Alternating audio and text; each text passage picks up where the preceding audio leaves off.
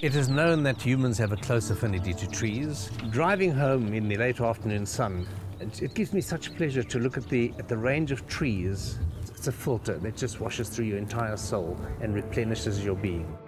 Johannesburg is an urban forest that can be identified from space with infrared imaging devices.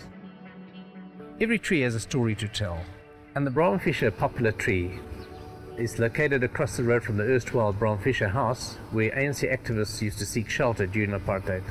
When they would get a tip-off that police were on their way, they'd run across the road into the culvert where all the trees were located and the poplar tree, and run all the way down to the Johannesburg Country Club.